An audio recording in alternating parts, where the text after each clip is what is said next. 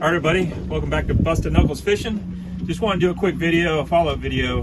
The last video I did was when we put the Rhodan trolling motor on the front of this Gamefish 27 boat. We were out on a lake, and it really wasn't comparable conditions to what we're used to when we're out fishing. So today we're November, late November. We're in close to 60 degree weather. So wanted to do a quick video.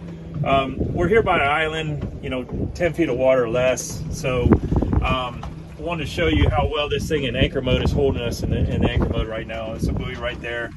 And we've probably got, I don't know, based on the flag gear, it's pretty good clip, wind is.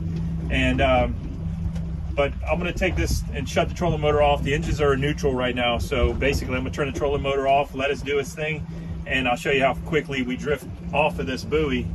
That way, it'll be a good comparison how well this thing is holding this boat in anchor mode. So I'm going to turn it off right now, hit the off button. Trolling motor's going to do its thing. It's going to go into stow position, and we'll see how fast we drift away from this spot. So if we were tied off with an anchor trying to find our fish spots on the Garmin, it's very difficult to stay in position when you have, when you're at 80 foot of water, you have a lot of rope out, for the anchor.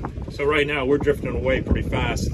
I know it's probably hard to tell on the camera, but within a few minutes we're going to be 100 feet or more away from the spot. And sometimes when you're grouper fishing, you got to, this is very important to stay on your spot. So in my opinion, this trolling motor is worth the expense, way more so. I know I showed you the joystick on the last video and on how much it disrupts the water. And this would be a good comparison right now, because if you look at the screen, the screen is relatively clear. So I'm gonna put it in joystick mode and put it in fish point.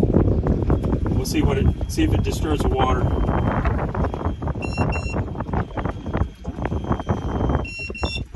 Right now to hold us, but you can see how far away we've spun them.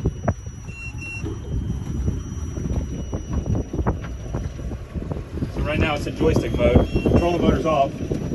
It's trying to hold us in joystick mode, like I said. And eventually, this screen will start getting populated with bubbles from the engines, depending on the current. But you can see how much those engines are back there being worked to hold this thing in position compared to where we were with the trolling motor. It just when you're back here fishing, it's a lot of chaos. Whereas compared to that trolling motor, it's a lot quieter, a lot smoother. So I just wanted to do a follow-up video. Now we're in real world conditions. Sorry about the wind noise. So everybody be safe and hit that subscribe button. Thank you so much. I got a few more videos coming on the way, so stay tuned. Thanks so much.